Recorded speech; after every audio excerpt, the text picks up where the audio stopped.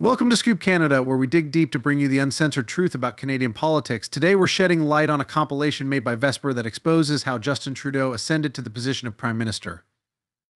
Under Trudeau's leadership, the Liberal Party has been mired in scandals and controversies. From the SNC-Lavalin affair, where Trudeau faced allegations of pressuring the Attorney General to drop corruption charges against a major engineering firm, to the We Charity scandal, where the government awarded a significant contract to an organization with deep ties to the Trudeau family. The list is extensive. These instances reflect a pattern of negligence and misuse of power that undermines public trust. Trudeau's tenure has also seen a lack of accountability in financial management. Billions of dollars in taxpayer money have gone unaccounted for, raising serious questions about the Liberal Party's fiscal responsibility. The Arrive Can app debacle, where contractors with questionable qualifications were awarded over $1 billion, further illustrates this point. Join the conversation and share your thoughts on these alarming findings. Before we move further, take a minute to visit our website, sign the petition demanding Justin Trudeau leave the office immediately, and sign up for our newsletters to get uncensored news in Canadian politics. In an interview, Justin Trudeau was questioned about the Conservative Party's plans to target his judgment and experience. His response was a predictable deflection, emphasizing that Canadians are tired of cynicism and negativity. The Conservatives have made it clear, and to no one's surprise, that they're going to go after you in two key areas, judgment and experience. How do you fight that? Canadians are tired of being cynical. Trudeau attempted to paint himself as a beacon of positivity against Harper's politics of division. However, this rhetoric rings hollow when scrutinized against his actual record. Trudeau's tenure has been marked by scandal, broken promises, and an alarming lack of substantial achievements. His repeated reliance on feel-good platitudes fails to address the very real issues of accountability and effective governance. Trudeau's response highlights his tendency to sidestep serious concerns with superficial optimism, a tactic that increasingly frustrates Canadians seeking real solutions to their problems.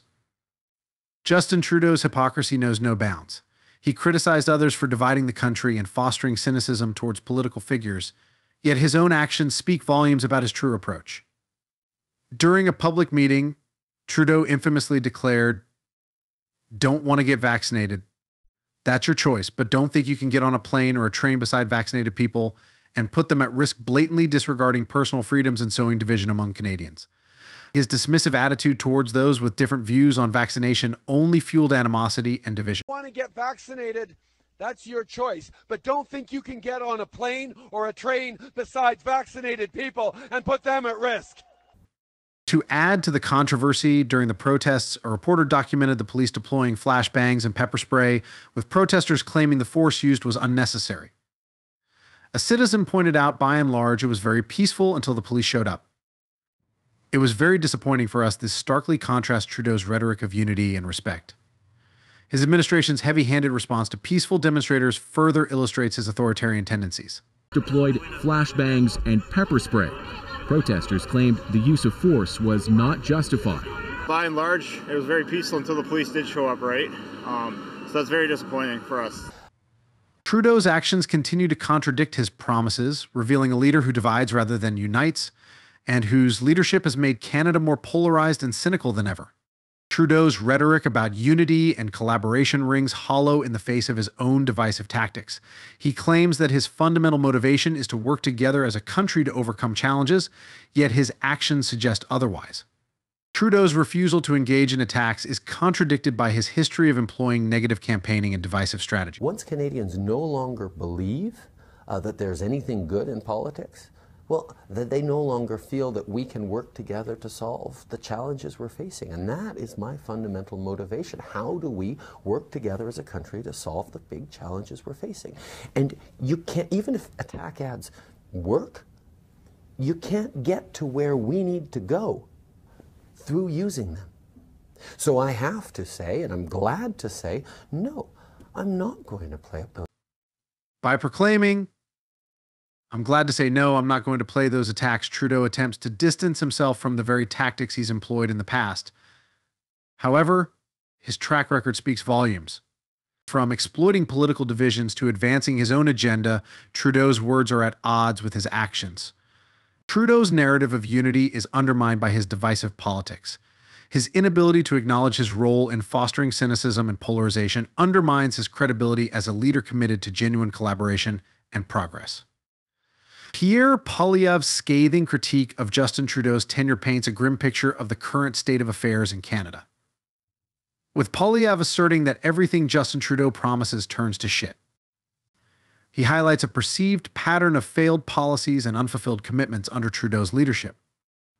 Poilievre's indictment extends to the economic realm, where he claims that after 8 years of runaway deficits, Canadians are left with nothing but higher taxes, higher prices, and higher drug and crime rates. After 9 years, this Prime Minister is not worth the crime, chaos, drugs, and disorder.